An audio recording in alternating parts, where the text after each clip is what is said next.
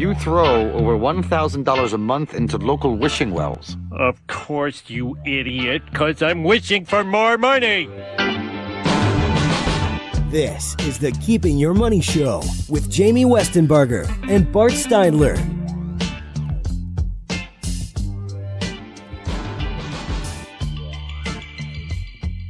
All right, welcome back to Keeping Your Money Show. Jamie Westenberger, joined as always by Bart Steindler. We've been talking about, all right, you made the decision that you need a financial advisor. Now let's walk through the steps of making sure you find the right one. If you miss any part of the show, you can always find it on our website. Just go to keepingyourmoney.com. You can also find it on all our podcast partners, iTunes, Google Play Music, SoundCloud, YouTube, and Stitcher. If you ever want to reach out to us, we love to take messages, phone calls, emails. They're all available to you. You can shoot us a message through Facebook or Twitter. Just go to those and search for the Keeping Your Money. Or, of course, you can email us, info@keepingyourmoney.com, or give us a call, 888-98-MONEY is the number, 888-986-6639. We talk about independence a lot. Right. We celebrate 4th of July. We're so into it. But I think a lot of times, if you're not in the financial industry, it may be difficult for you to kind of understand what does that mean, right? Because there are companies out there that hold themselves out as like a DBA that might be different than what the actual kind of parent company is. Right. So you need to do a little homework. But why is independence so important? This is why I think it's important. And I'm going to tell you right now, it's important in insurance. It's important in investments. It's just you don't want someone who's steering you to only one of your possible options. And a perfect example of that is if you were out looking to buy a home. This is coming from the Kiplinger's article I grabbed, and I love the analogy. And you hired a realtor. You would not want a realtor that only shows you homes they're selling. Right? Right. That they have the listing for. Right. So you need a 4-bedroom, 2-bath with a finished basement and a pool. They don't have one of those. So they show you a 3-bedroom, 1-bath with a small yard. You couldn't even put a pool in. You'd be like, what is this? Well, it's a nice house. It's a great deal.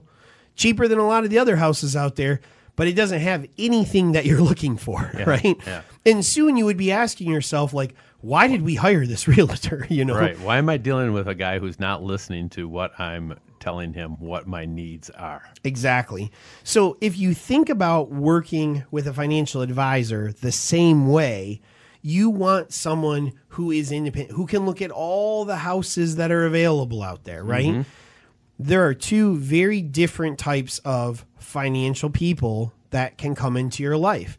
There are captive and there are independent. Now, we're going to ignore, for the sake of this segment, the people who aren't even licensed. We'll ignore the life insurance agent and that type of person. Let's just concentrate on the people on whether they're independent or they're captive. And along the captive lines, there's also some differentiation there. There's different levels of being captive, right? So, for instance, the guy you're talking to or the gal you're talking to, maybe that's at your bank. All right. Mm-hmm. They're captive. They work for the bank. They're probably less captive than the guy whose business card has the name of the company that also is the name of the investment that you're working with, right? Yes. So you go into XYZ Bank, they're maybe not going to have as many options and opportunities and things they can show you and do for you as a truly independent financial advisor will, but they're definitely a better option than the guy who can only sell you his company's product, mm-hmm. or at a minimum is highly encouraged to sell his company's product. Right, right.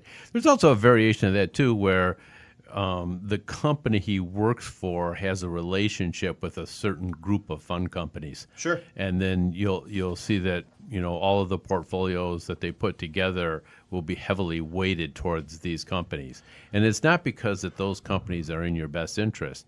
And whenever you see that, whenever you're taking a look at your statement and all of the different positions in your statement are coming from one or maybe one or two different companies, it has to be a red flag, because in the real world, there are not very many fund companies fund companies, I'm saying fund companies that excel in each particular part of a portfolio. So if you're seeing one or two companies there, then that should be a red flag for you that maybe you should be getting a second opinion. And realize, just like we talked about designations earlier in the show, just because somebody has designations does not automatically make them independent. Right. A captive advisor can be a number of different designations, so that doesn't change whether they're captive or not. The biggest thing that you need to look at is, what is the financial incentive of how your advisor is being paid? If there are, and I would just be blunt.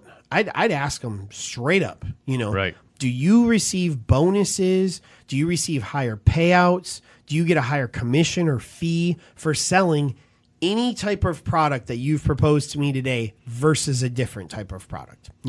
Why is what you're showing me what you would recommend? If this is the growth fund you're recommending, why this one? Why is this one better than all these other ones that are available? Explain it to me. They should be able to succinctly explain why that's the case, And I think a lot of times too, there's some out there that are probably pretty obvious to people. Mm-hmm. And of course, it's never our intention on this show to talk badly about other companies, so we're never going to name companies. But I think you can probably figure it out without trying too hard. But it's not even just always the big companies. It's not always the ones you might think of off the top of your head, because little offices can exist that are still affiliated with those companies. So make sure you're reading the fine print. On the back of someone's card, does it say that the company is an affiliate of and one of those national companies that off the top of your head you think, I'll bet they're captive?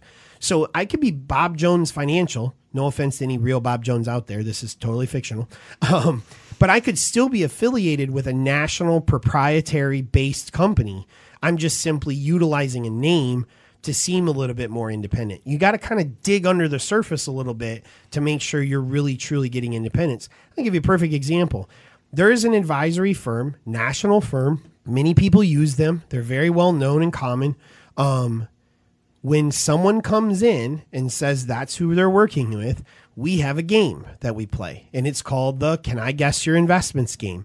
And if we've seen enough of those accounts in the last 6 months, we can generally guess what people have in their accounts, because this firm, national firm, has arrangements many times with mutual fund companies where they get a better payout if they have a number of people in those funds. I'm not saying there's anything wrong with the funds. They're well-known funds. They're probably good producing funds. The fact of the matter is, though, everyone or a lot of their clients go into those same fund families. They might as well work for those fund families. They're not getting true benefit of independence as a client.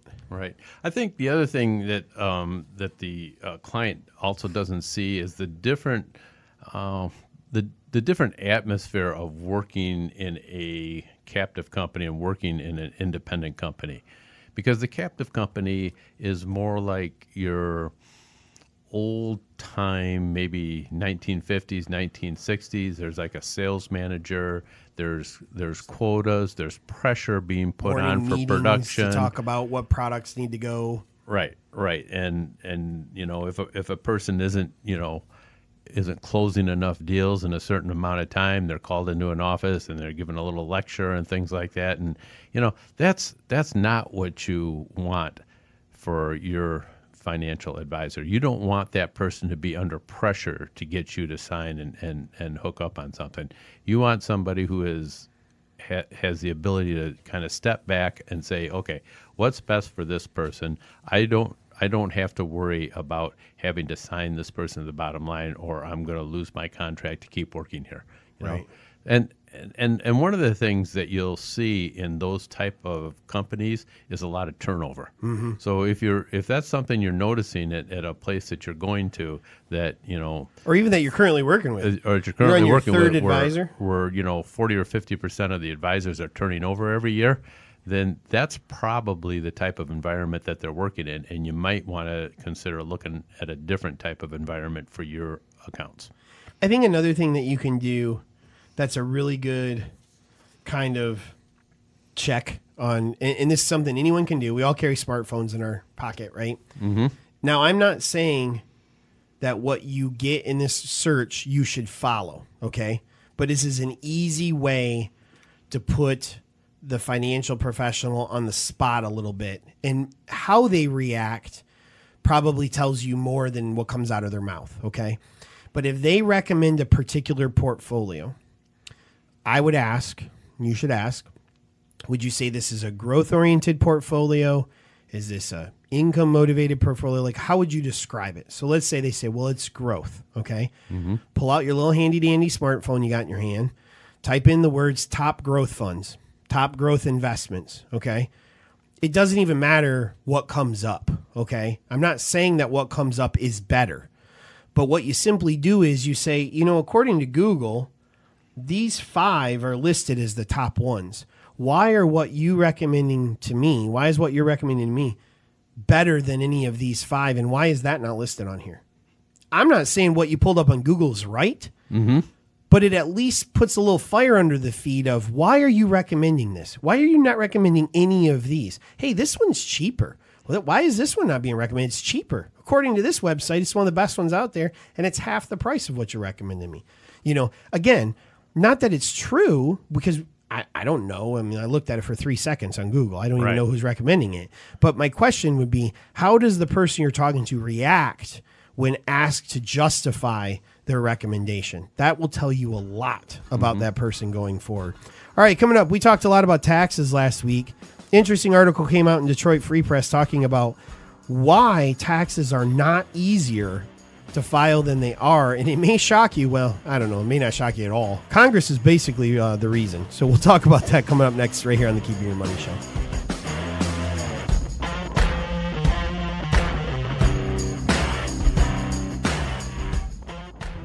Is your 401k sturdy enough to help support your retirement goals? The Keeping Your Money Show has a team of advisors that will help you size up the assets currently in your 401k and explore asset allocation based on your goals. Call the Keeping Your Money Show today at 1-888-98-MONEY or visit keepingyourmoney.com to learn how you can start solidifying your foundation for a strong retirement plan.